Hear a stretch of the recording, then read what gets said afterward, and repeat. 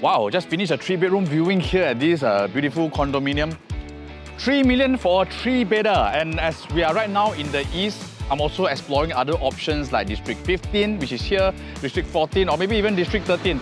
In this sector, where can we find equivalent condominiums, 3-bedroom probably, or maybe even 4, for the price of just 3 million here? But I'm thinking, is condo the only option that you can be looking at? I'm just thinking, what if there are other options for you to explore? And so we have an answer. So where are we right now? We are at the Macpherson estate. So what are we doing in Macpherson? Looking at condominiums again? We have a landed freehold for you.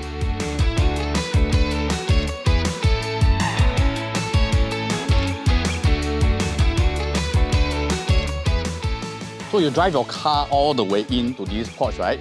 Because you know, every landed homeowners, you like to wash your car on Sunday. But when you wash your car, then it rains, right? That's where we have this awning here, comfortably inside your porch that you can nicely park and just adore your car from your site just within your living room. Come, take out the living room right now.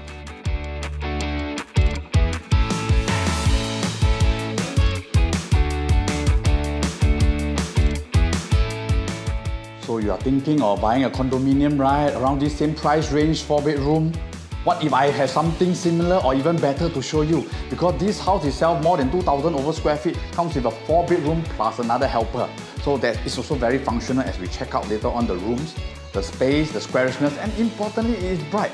Of course, this is your own freehold land. This is more important that you can acquire and own forever.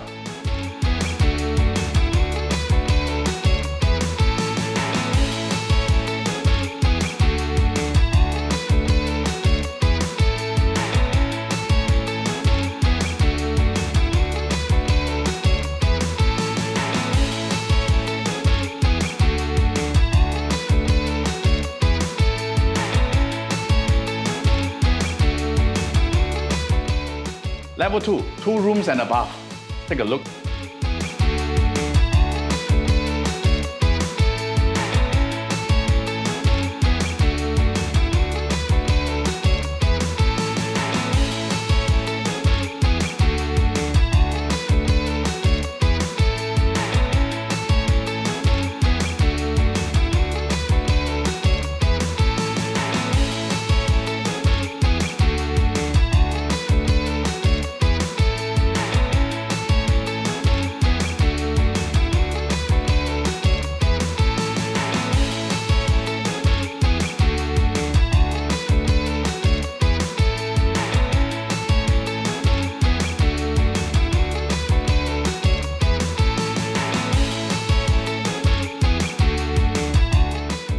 This estate is much more private than I imagined it to be.